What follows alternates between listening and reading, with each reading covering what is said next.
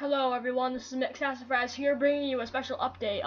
Scott on ScottGames.com has just posted a teaser for Five Nights at Freddy's 4, I'm assuming, and as you can see, this looks weird.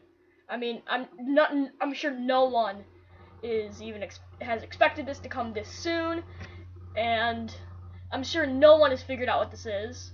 This over here is probably the missing hat teaser from yesterday, and down here it says the final chapter 10/31/15. The final chapter could mean that this is the final game, and it says 10/31/15, which probably means the game will be released on 10/31, which is Halloween of this year. Leave any theories in the comments, and apparently also someone found out that if you brighten this image, you find that down here it says Nightmare, which is really weird. You can kind of see it right here, but you can brighten this up on your own time. I'll leave a link to this website in the description if you already don't even know it, because pretty much everyone in the Five Nights at Freddy's fan base knows what this website is. So anyway, I will see you guys in the next video.